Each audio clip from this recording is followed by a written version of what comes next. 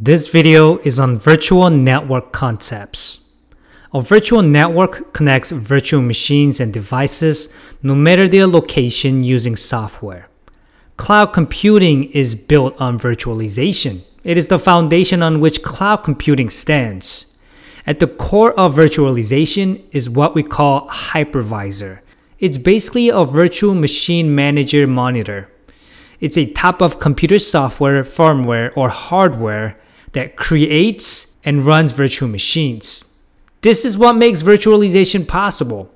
VMware is an example of Hypervisor. Hyper-V is another one.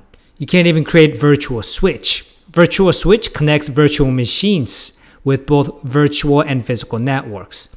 This allows virtual machines to exchange data traffic between one another as well as with the organization's intranet and internet. A Hyper-V virtual switch is basically the software counterpart for Ethernet network switch. It provides a powerful security features to isolate network segments and inspect and control data traffic.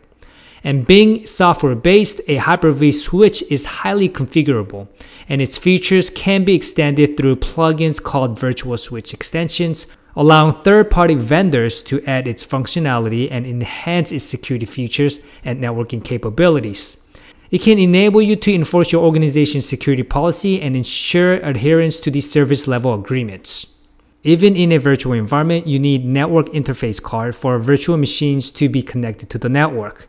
This is where virtual network interface can come in. Existing on virtual network, it must have IP address, MAC address, default gateway, subnet mask value, and can have connection that is bridged or not. When a VM is provisioned, each of its associated vNICs can be attached to a virtual network bridge in order to gain connectivity to a specified network. Lastly, we have network function virtualization.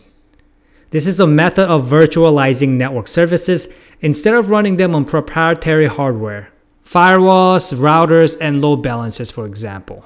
These virtual services allow service providers to run their network on standard servers instead of proprietary ones, improving scalability, agility, and on-demand services without needing additional hardware resources.